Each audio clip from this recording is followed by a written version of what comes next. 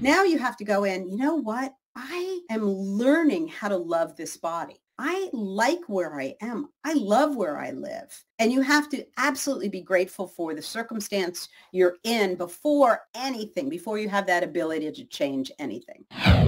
Welcome to the My Future Business Show, where we get you in front of your best audience and keep you there. Not only are we interviewing the biggest names in business to help you become even more successful, we're inviting you to book your spot on the show to help you grow your business. So at the end of the call, make sure you fill in the interview application form at myfuturebusiness.com/interviews. Hello there and welcome back to the My Future Business Show. My name's Rick Nusky. I am your host. Now, I was just reflecting a little earlier about how quickly the year has gone by. There's been so much happening on the show, so many wonderful things, so many great guests. And with that being said, on today's call, I'm with the wonderful Connie Ponturo. Welcome to the show, Connie. Thank you so much, Rick. Such a pleasure. Absolute pleasure to have you here, especially after I've gone through your bio and checked out your website and all the wonderful work you're doing. So where are you calling in from today, Connie? Los Angeles. Oh, beautiful. Having been to Los Angeles, I love it there. So what's the most favorite part about living there for you? I think the inside-outside living. Where I live, I'm in the valley, so we get some weather, and so for us it's cool, and so it's nice. I love to be outdoors. I love to garden. Yeah. And so it's the best of everything. Yeah, absolutely. Now you do a lot of different activities. Tell us a little bit about I guess your pastime, what you actually like to do when you're relaxing personally. Yeah, when I'm relaxing, I love hiking. I love being outdoors. For me, being outside is so nurturing and so fulfilling, and I love to garden. It's just the light draws me. And every morning I get up and I do a walk, just to kind of clear my head, whether I'm listening to music or a podcast or whatever. And being outdoors really fills my soul. Yeah, absolutely. I find that when I'm out watering the garden, I'm just at one. I don't have to think about anything. I'm just there in the moment. Do you find yourself feeling like that? Absolutely. Absolutely. I mean, I think it's our greatest connection with spirit is being outside and just seeing, and as you said, just watering. And it lets you can just let your mind wander and dream. Yeah, absolutely. We don't seem to allow ourselves to relax and just be at one with ourselves nowadays. And I know that that's pretty important to your work. And we'll talk about that in a little moment. But before we do that, do you enjoy going out with friends? What other hobbies do you have? Do you like movies? What do you think? Oh, I love movies. I love movies. I started to go back to the movie theater. Yes. And so that's been really fun. I love hanging out with friends, love community. I have a pretty strong community of women friends. Yes. What else? I love to cook. Oh, very nice. What's your favorite? I love to cook Italian food. Oh, I love to eat Italian food. How's that? See, there you go. Good connection here. But for me, cooking is really relaxing. Yeah. Going through the process, looking for recipes, trying things, having a glass of wine and cooking. And it calms me down, and it's just fun, and it's fun to feed people. Yeah, absolutely. And have people that you love around you. There's nothing better, is there? Especially coming into the festive season at the moment. Do you have much planned coming up for the year? Well, my daughter lives in New York, so she came home. Oh, she's wonderful. here. My son is here. And so we're going to be cooking and having fun, and friends are coming over. So it'll be very small, but really lovely. I love this time of year. It's always been very special to me. And I love planning the excitement for the new year. Yes, absolutely. You must have some pretty major plans coming up, because I know you've authored a book, and we're going to be talking about that. And, you've obviously got your coaching. And so I'm sure you've got some plans underway. Would I be right? You would be right. I try to start my New Year in November. Right.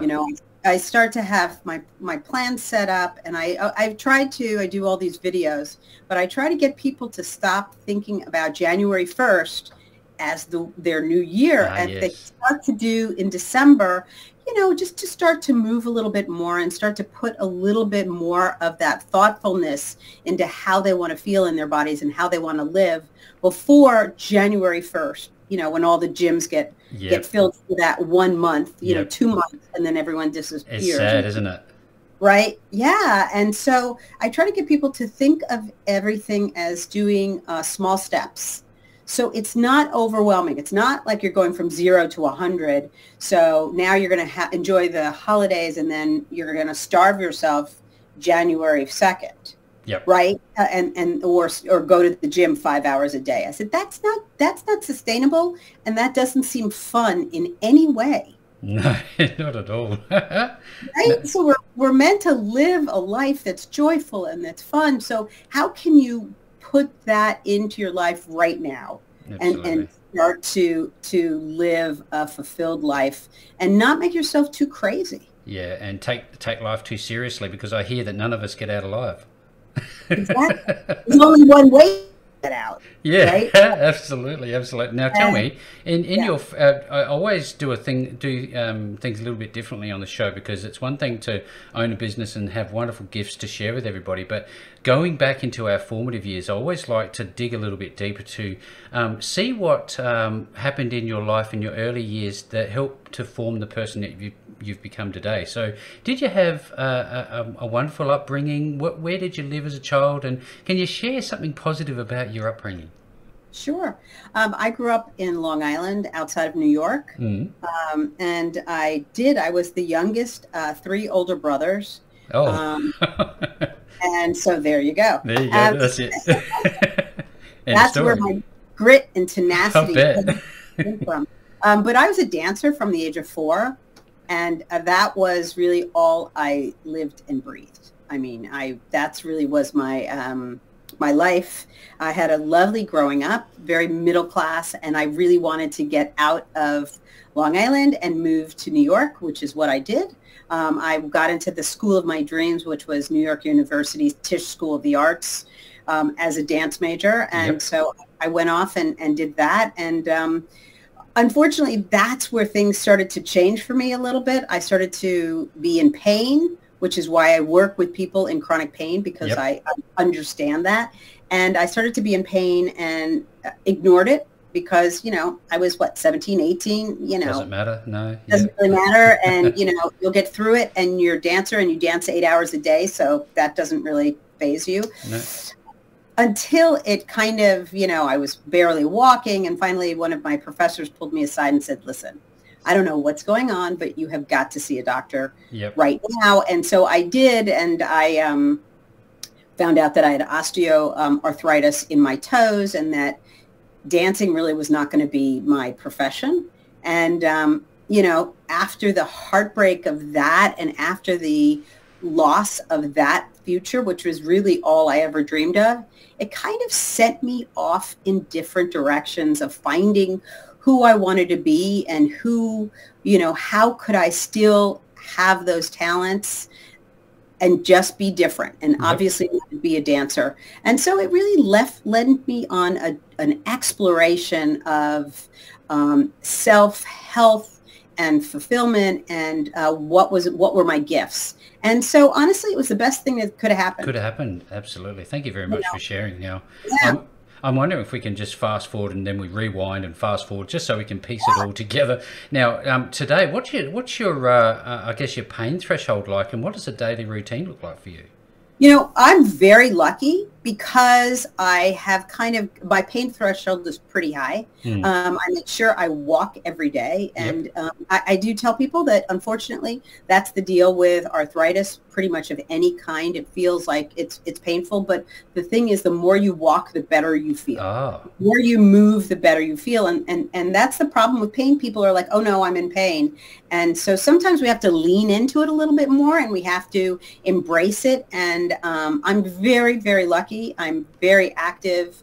And so I just maintain my movement as much as possible, and stretch and strengthen and do all those things. All those things. Personally, I have to do, but I'm very, very lucky. Thank you again. Now, I know that in today's world, many of us, I'm not saying all of us, but many of us live very sedentary lives. And we've touched on this importance of the movement of body. How important is it actually for us as human beings to move the body that we're living in? Oh my gosh, these bodies were meant to move. End of story. End of story. What anyone else tells you, it's longevity, It will keep you from push off any diseases that come your way by movement. I mean, movement is a necessity. They have now put sitting up with the same level as smoking. Oh, wow, really? Damaging of our health, yeah. And so that's the thing we don't realize. And I understand people are like, no, you don't understand. And I'm like, I do understand. But you do. I work with, writers. I work with doctors. I work with people that sit all day long. And if I can get them to move, get up from their desk for 5 minutes every hour, everyone can be moving. That's doable. And when people say it's not doable, I'm like, you only get one body. Yep. And we treat our cars far better than we do our bodies. Ourselves. Yes, so true. And so, there is no excuse. I'm like, everyone can do this.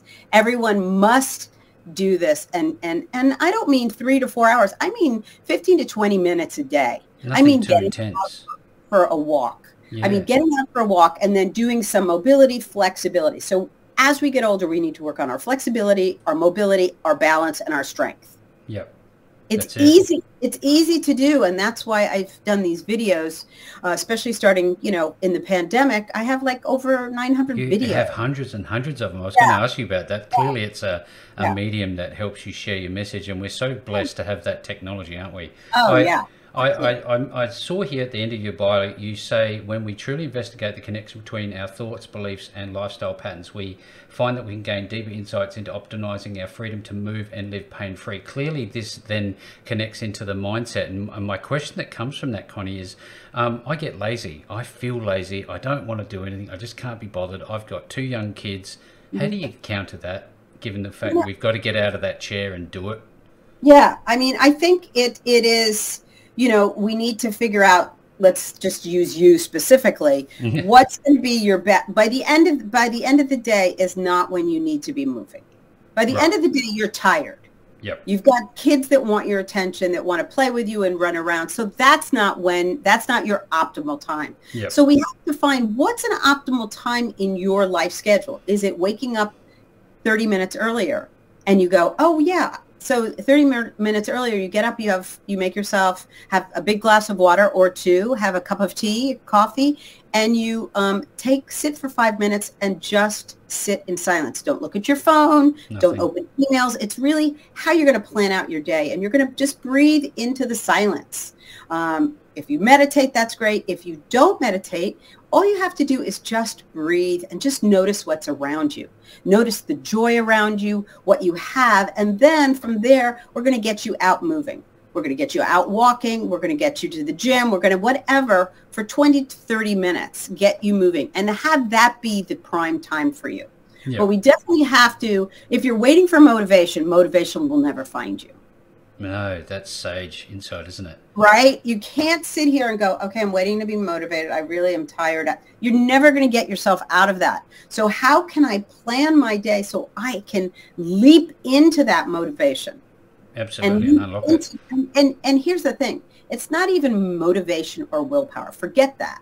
It is, how do you want to live your life? How do you want your family life to be? How do you want your work life? How do you want your body to feel? How do you want these different places? And you have to see what you want to do. How do you want to feel? Do you think that, can I just jump in if you don't mind, Connie? Given what you're saying, I think about gratitude. How important is it for us to just reflect internally and say, you know what, I don't have much, but what I have, I'm thankful for. And I find that sometimes helps me. Is that the... 100%, 100%. See, you have to be thankful for the body that you have now. You have to be thankful for the home you have now, for the life that you have now, before you can get anything greater. It's not like I wish I had. People come to me and they go, I said, you cannot change anything you hate. You can't hate your life. You can't hate your body. You can't hate your family. You can't hate where you live and get a different result. You will that will never happen, right? So now you have to go in, you know what? I am learning how to love this body. I like where I am. I love where I live. And you have to absolutely be grateful for the circumstance you're in before you have that ability to change anything. the locus of control comes to mind. And, you know, a lot of times our inner game, our inner dialogue seems to be, you know, that little friend on your shoulder that you wish you could slap upside the head sometimes and tell them to be quiet. How do you manage, you know, to keep that, I guess, the little devil inside quiet when you got to get up, but, I don't want to, all that sort of stuff? I think it's so, listen, as human beings, we are wired biologically to have the negative bias. We are always looking for danger, right? That's in our DNA. We're always looking for danger, and we are wired for the negative. But my thing is, nope. I mean, people all day long. So I'm too old. I'm too fat. I'm too stupid. I can't do it. I hate my hair. I hate my blah, blah, blah, you know, on and on. I'm like, nope, it's not acceptable anymore. We're too smart for that. You have to wake up and go, yeah, I like that. I like what I'm looking at. Yeah, I'm going to get better at this. I'm willing to learn how to get better. If you can't say I love you to the mirror, if you can't say I love myself, then you can maybe lean into I'm learning how to love you. Yeah. I'm learning how to be better at this. You know what I mean? Hey, listen, 3 years ago, before the pandemic, I was no big whiz at making videos and Zoom and all that kind of stuff. Mm-hmm. But the nature of that, when my brick and mortar studio had to shut down, I was like, there is no way this is okay. I have to do something. What can I do? What can I do? What can I do? And I said, you know what? I'm going to just send out videos to my clients, whoever signs up, to do these daily videos, just little things. And my thing is the world is your gym. We get so focused on, you know, I have to digress to go back. Absolutely. And something for you, Rick, is the better you are in your body, the better you are for your kids. Yes, absolutely. Yeah. Right? And the better you are for your partner, and the better you are for your life, and the better you are for your business. And so that can kind of make us, sometimes we have to back into fitness if people say, oh, I'm too tired, I don't have time. And I'm like, then you're not making it enough fun. So fun, easy to do. What can you do in your house? And so all of a sudden, you know, nobody could get weights. There was nothing. And I was like, okay, so I'm working out with water bottles. And I keep doing this. And I have people just holding that for 5 minutes. And all of a sudden you're like, are you using your muscle? Of course you are. Yes. And so it just is a different way to think. How can we think differently? But gratitude, joy, the moments leaning into joy, because a lot of times I get people to wake up and do a joy journal and just notice the 5-6 things around you that bring you joy. Your first cup of coffee or tea, looking at the home you're in, looking outside, and joy really moves you into gratitude. And with that filling you up, all of a sudden the lens of the world is a little bit changes, doesn't it? Yeah, the rose-colored glasses come on. Now, it makes me think about other important elements of our lives, which are relationships. You touched on my kids and my partner. How important is it to be around people that really support you in this respect? Because I know personally the negative impact narcissistic type of people can have on your belief systems, and that I didn't even recognize it for many years. How do you know that the people that you're hanging around are the right people to be around, given what we've talked about? How do you feel inside? When you leave someone and you feel like filled up and excited and like great, that's the person you want to be around. And when you walk away with somebody and you feel depleted, that person is really using your energy. So what do they say? You're what's the word I'm trying to say? You're a part of the 5 people you hang out with. And so you want to hang out with people that lift you, that are smarter than you, that are more advanced than you, make more money than you. So you can really lift yourself up.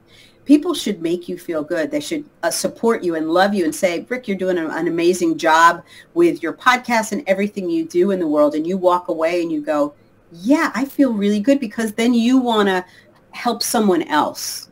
Absolutely. And it's just, you know, all in kind. We have to be kinder to each other and kinder to ourselves. There's certainly some things for everybody to take away on this call. If you're listening in, stick around, because there's certainly a lot more to come. Now, tell me a little bit, what do you think your one superpower is, the thing you do the best, Connie? My ability to see people and see how their bodies move, and see their dysfunction of movement has always been my superpower, even when I was a 5-year-old. Yeah, fantastic. Uh-huh. Now, when I look at our kids and they're growing up so quickly, they used to be what makes life worthwhile for me. But my, what I value and what I, see as making worthwhile has changed. What Mhm. makes life worthwhile for you at the moment? Oh, wow. That's such a great question. Well, first of all, you got to love what you do and who you are. Hmm. I think just being on this planet, I'm lucky every day that I get to wake up and be Yeah, here yeah. another day.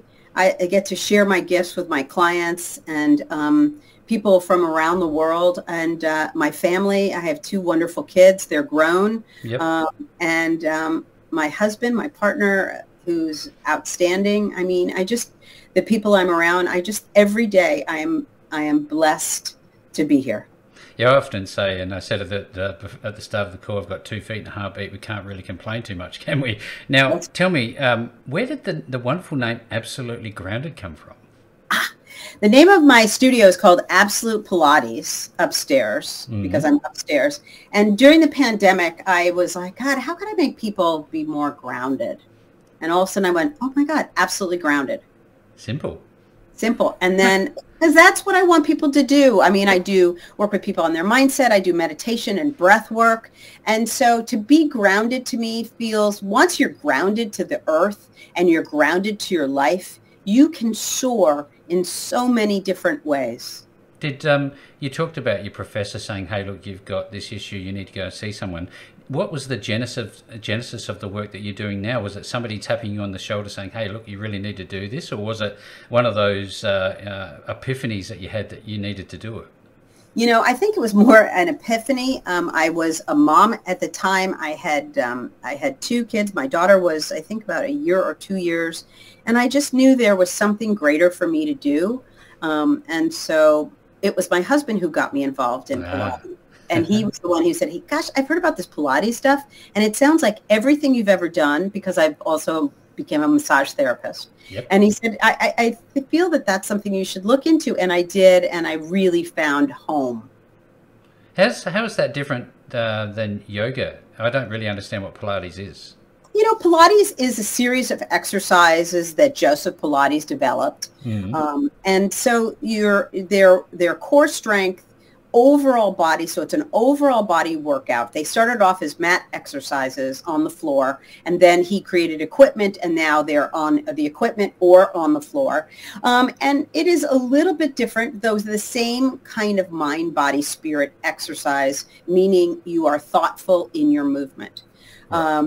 Yoga is, again, very similar, but you go into a position and you hold it, you breathe, then you come out Uh, of it into another. So they're similar but dissimilar Different. Yeah. in many ways.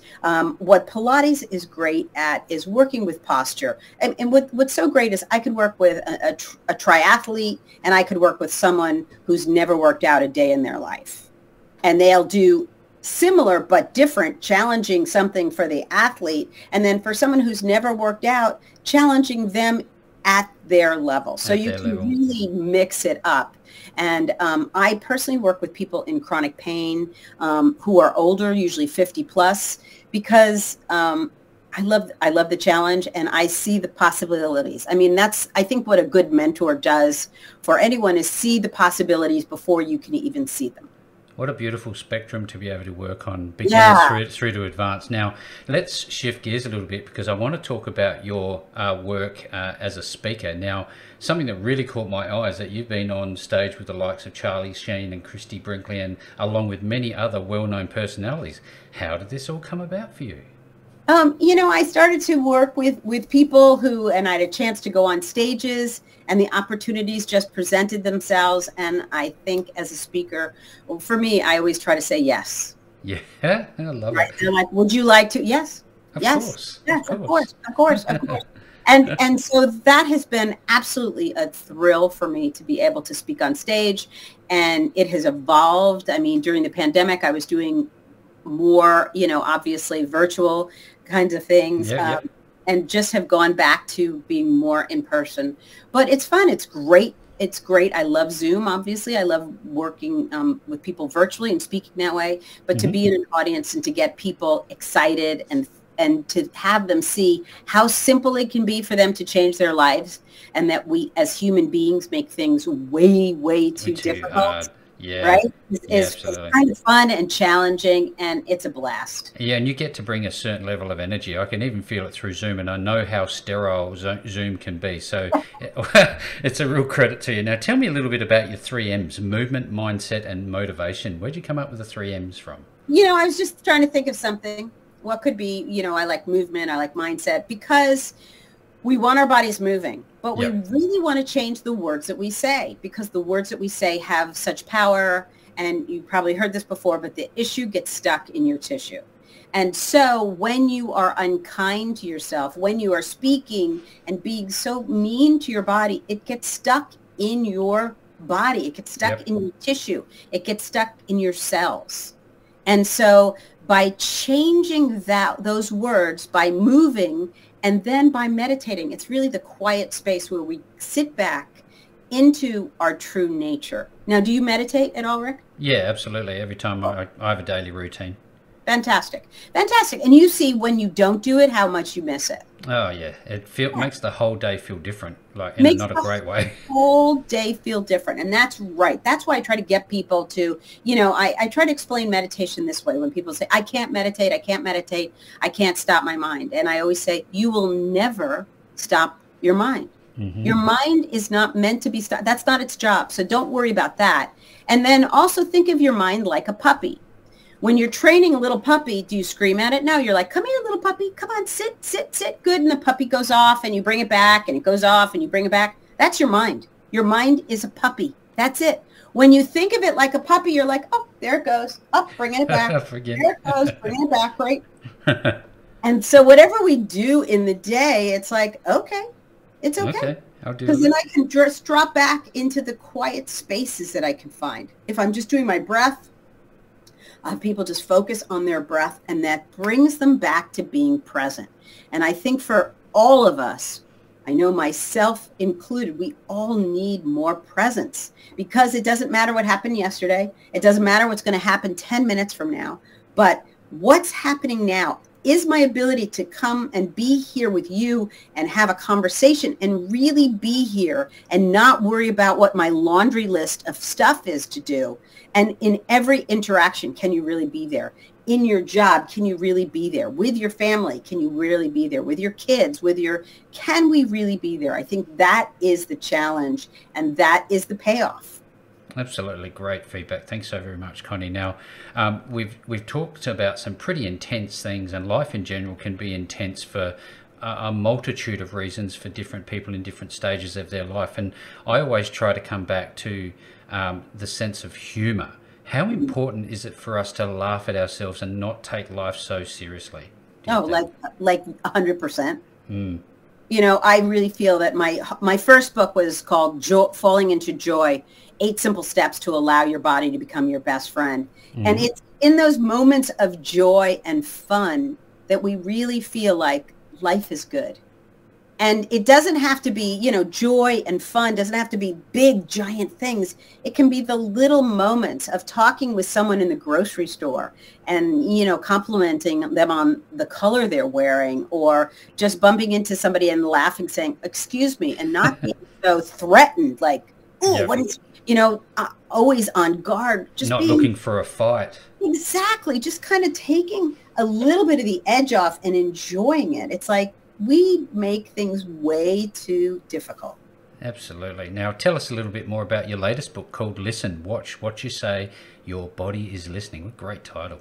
Yeah, well, thank you. Thank you. Well, it's really about the way our body is always talking to us. So you've had an incident, I'm sure, at some point where you had some pain and something, right? And you ignored it. And then it got worse and you ignored it. And then finally something happened that you had to go see and take care of it. Whether it's emotional pain or physical pain, it's the same thing. Life throws you a pebble. You don't get that. It throws you a bigger rock, throws you a brick. Yep. It throws you a boulder, and then you hit the brick wall. And a lot of people only get it when they hit the brick wall. Yep. And oftentimes a bit too late, isn't it? And it's a bit too late. And so I'm always like leaning into that whisper what's my body saying? And here's the thing, your mind is always going to say, play tricks with you. But your body is not like that. Your body's doesn't fake you out. I mean, if you work out too much or you overdo it, you're like, oh, my back hurts. Oh yeah, I was gardening. Mm-hmm. And so your body is always trying to get you to notice. Honestly, sitting too long, you're like, oh, I have to stand up. Have to get up, yeah. Going on a long, flight, on a, airline flight, all of a sudden you have to move your body. Your body is talking to you. So it's really about the ways our body talks to us and how you can become a better listener. Tips and tricks to get you to move your body and start to listen. It's very relevant given our topic today. So if anybody's on the call, they're looking to get that book, certainly reach out to Connie in the connections, the links that we're just about to provide for you. Now, you also have a masterclass of the same name. Tell us a little bit about that. I do. So after I wrote the book, I just came out with it a couple months ago. And so it is a 10-week course based on the book. Yep. And it's me. You can either buy it just on its own, 10 weeks with exercises to do, and there's links, videos and stuff. So there are physical exercises and then writing exercises. I have a lot of journaling. Or you can join me in group coaching, and I do it on Zoom in a group situation. But it's kind of taking the book and really kind of amping it up a little bit. Is that where people can access you? Is on your website to get to that masterclass? And if so, what else is on the website that people can find? I know you've got a ton of videos. And I have a new app coming out. Oh. And I'll give you the link for that, because I have I have all my free videos. And as I said, I've made a lot of them. And so we categorize them into years and then broke them down again into months. And that's all my free stuff. And I send a lot of people to that. So that's all on the app. And then debunking exercise myths is another free part. And then you can buy classes with me. You can buy my master class. There's my website. But this is also my app, which will be in the app stores very shortly. But I can also give you a link for that too. Thank you so very much. Yeah. Look, this has been a wonderful call. Tell me a little bit about the domain that people will need to go and where else they can connect with you. Definitely on Instagram, Connie Ponturo, on Facebook. Connie Brunner Ponturo, LinkedIn. I am on, and YouTube. I have a YouTube station, Absolutely Grounded. No surprises there. And your website, if I'm correct, is absolutelygrounded.com. That's it. Thank you very much. Now, if you're on this call and you want to reach out, certainly make sure that you click the links below the post. No matter where you're going to see this post, you will certainly find the links back to Connie and all of her wonderful work. And with all that being said, Connie, great call. Thank you so very much for joining me on the My Future Business Show today. Thank you. Thanks for joining us today. If you enjoyed the call, then make sure to subscribe, leave a comment, share us with your friends, and book your spot on the show at myfuturebusiness.com/interviews. And if you're looking for solutions that will help grow your business, then visit myfuturebusiness.com/shop.